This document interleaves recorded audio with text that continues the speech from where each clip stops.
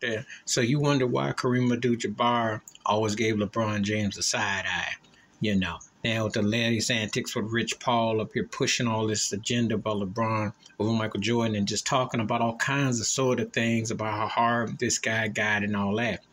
Now, when Magic Johnson came at Kareem and said he wouldn't be respectful of LeBron passing him, and that got me looking at Magic sideways too. As much as I hold Magic Johnson in regard, remember I did my video where I said I let Steph Curry call himself the best point guard, but you can give me Magic Johnson as the GOAT because Magic belongs in the GOAT conversation.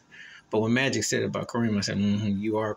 I said, you got all his agenda because you politic with everybody. And that worries me about Magic because he ain't never really spoke out about too much.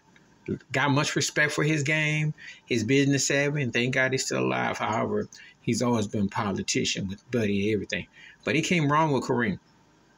Now, Kareem can throw you off with certain things he says and does, but when he look at you sideways, he got just cause. And I know that deep down, he looks at LeBron James as a tacky turkey, lacking tact and class. That's one of the biggest gripes I have with LeBron James. He's one of the 10 greatest players, although he's on my bottom 10, but he's one of the greatest players and his impact and career and all that. However, he's just tacky.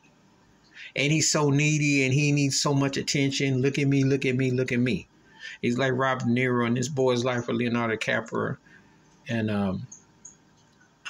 I can't think the actress right now, but Ellen Barkin, yeah. At the end, when they got upside De Niro's head, he goes, what about me? What about me? What about me? Because that's all LeBron James is. And Kareem Abdul-Jabbar will look at him sideways because he came from more, show some dignity. Just act like you've been there. Have some humble pie in your life. And I know, hey, look, records are meant to be broken, and we can debate this and that.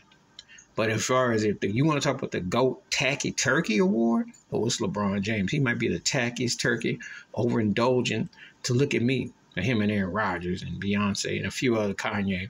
There's a few others I put in there. Jay-Z too. You notice them, they're all friends too. Just saying. Hey, birds with feather tend to flock together. Please hit like, subscribe, welcome thoughts, comments, and I do respond. Thank you. Wash your hands, keep your mind clear, watch out for another share if you like them. Peace.